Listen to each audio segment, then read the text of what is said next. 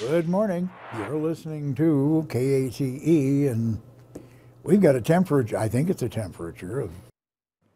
Do you recognize that voice? If you've lived in southeast Minnesota over the past 50 years, chances are you've heard that man. Darrel Amundson, also known as Uncle Darrel, worked at KATE Radio in Albert Lea for nearly 5 decades, covering news, major storms, community events, and sharing his love of music.